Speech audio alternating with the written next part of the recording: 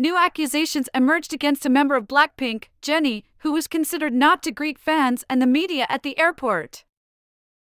It is known that on February 29, 2023, Jennie, Jisoo, Lisa and Rose arrived in South Korea via the Seoul Gimpo Business Aviation Center Airport.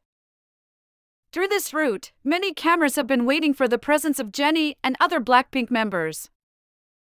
After Lisa and Jisoo, Jennie was seen walking quickly with a hood covering her head.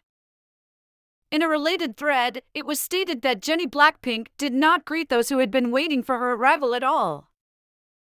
However, it was revealed that Jennie had turned around and bent her body and waved to fans and the media. This immediately raised the pros and cons of South Korean netizens. Do you hate Jennie so far? She said hello. Why are you saying such nonsense? People say that they look more and more like each other, and it seems that it's true. Jennie looks more and more like that person. Why is the thread author acting like this? Pathetic, and various other comments. Meanwhile, some comments from netizens who said that person were allegedly discussing BTS.